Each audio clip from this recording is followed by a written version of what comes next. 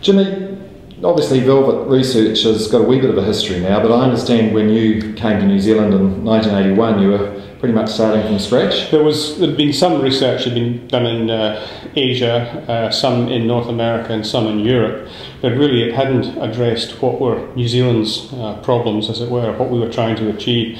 Now, I remember 30 years ago the industry had only been going for about 10 years or so. There weren't that many deer farms, and it was all a bit new for everybody. And coming in, Pete Fennessy had given it a start with some of the nutrition research that he'd done, but fundamentally somebody had to come in and see what was there in terms of antler mechanisms. So I started a program of work at that time with the team at Inverness, and that developed into interests in composition, which of course was of direct benefit to the marketplace. So it was never a question of one project starting and then stopping in another one. It was all very, very much continuous. And in about 1990, the then Game Industry Board came and said to us, well look, New Zealand velvet is poorly appraised in the Asian market, but we don't know anything about New Zealand velvet at all. We don't know anything about its composition or any attributes of it. We need to do some fundamental stuff just to see what's there. So at the time, Pete and I started a program of work looking at antler composition, which then grew into efficacy studies, and then grew into more work around what were the attributes of velvet, what were the specific chemical compositions, what varied chemical composition of velvet, and then trying to compare with the marketplace to see where New Zealand could have a critical advantage. Our critical advantage is consistent quality, and being able to demonstrate that consistent quality, because we'll always outdo the competitor in these particular areas. That foundation of science actually came from that early research. All of the research that we did on composition was always agreed with the industry. There's been a little bit of a sort of a pause, I guess, people might perceive in velvet research recently, but there's still a couple of things going on. Can you just bring us up to date with the isotope and repair? What somebody showed many years ago was that the abundance of these small isotope signature changes differs from place to place.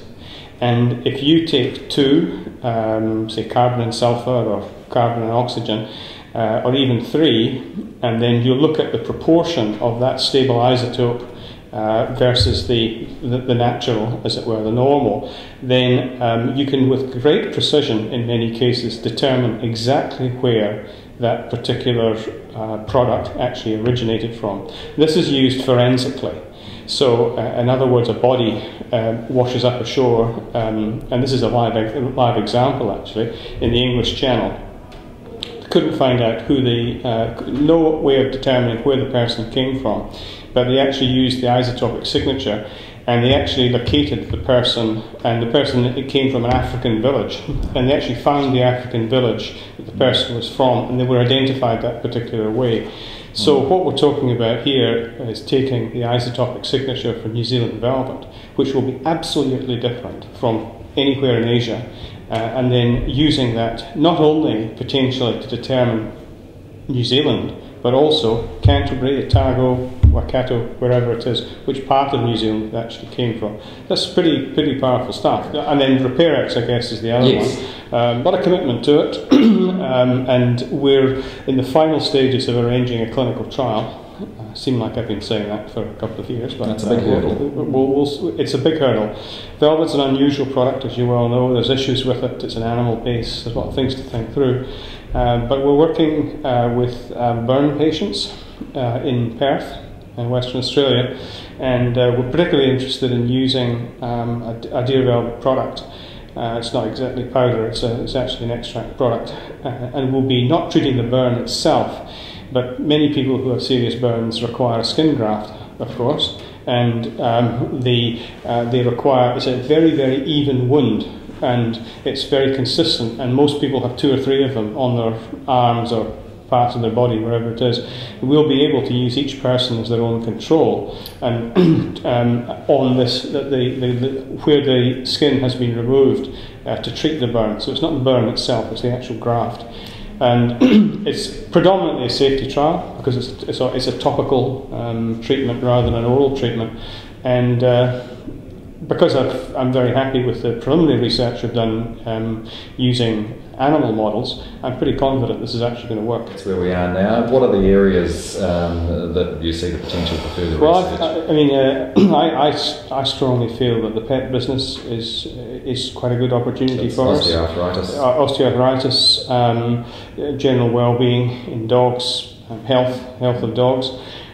We have an ageing population, as we know, and the opportunity for using velvet potentially to improve quality of life in senior people and potentially cut down medical expenses going forward, I think is something that deserves a look at. It's a piece of work I've actually wanted to do for several years now, and we've never really had the opportunity to do it.